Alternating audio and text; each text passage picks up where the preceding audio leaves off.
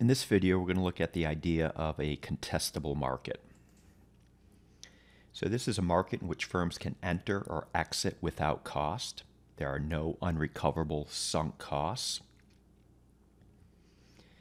If a firm is earning positive economic profit, rival firms or new firms could enter the industry with a lower price, taking the entire market share and earning an economic profit. So the key insight here is that the threat of entry by rival firms may force the incumbent firms, the firms already in the industry, to act more competitively. So it's the threat of entry that is creating increased competition.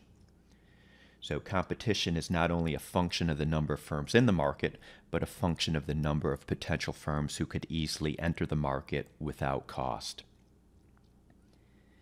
So let's think about a contestable market and a natural monopolist. So a natural monopoly is a firm with a downward sloping average cost curve throughout the relevant range of the market demand curve.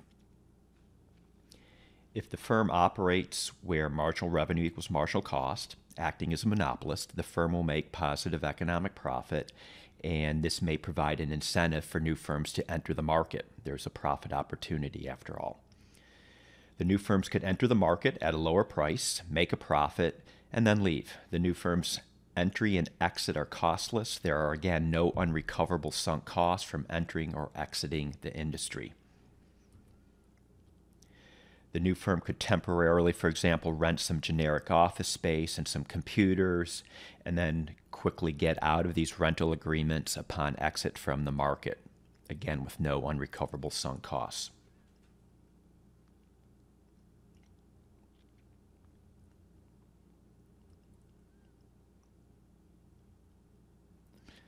So let's look at a numerical example. We're going to have a contestable natural monopoly. The firm in the industry faces the following market conditions: inverse market demand, and the firm's cost structure is given as follows.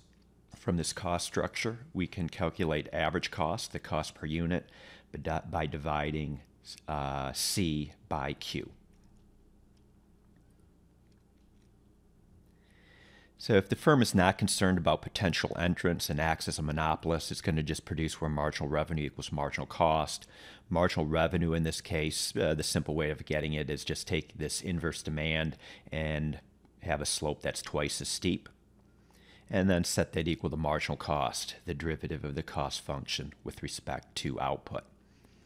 Solving for Q, this firm will produce 250 units.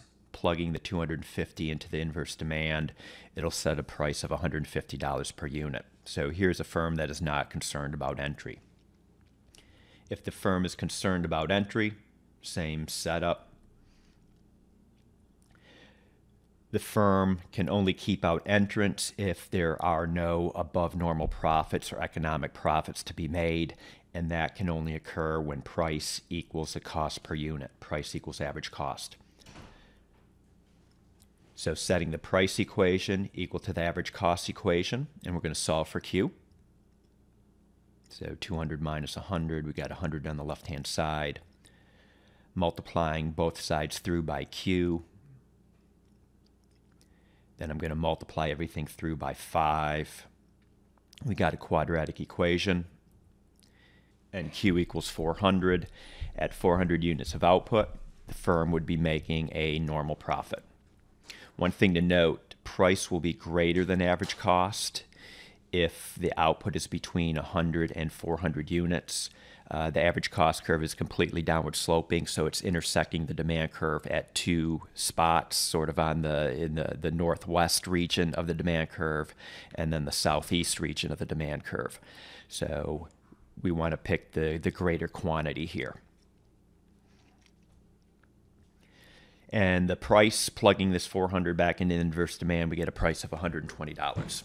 Okay, that's it. I hope you found this video helpful.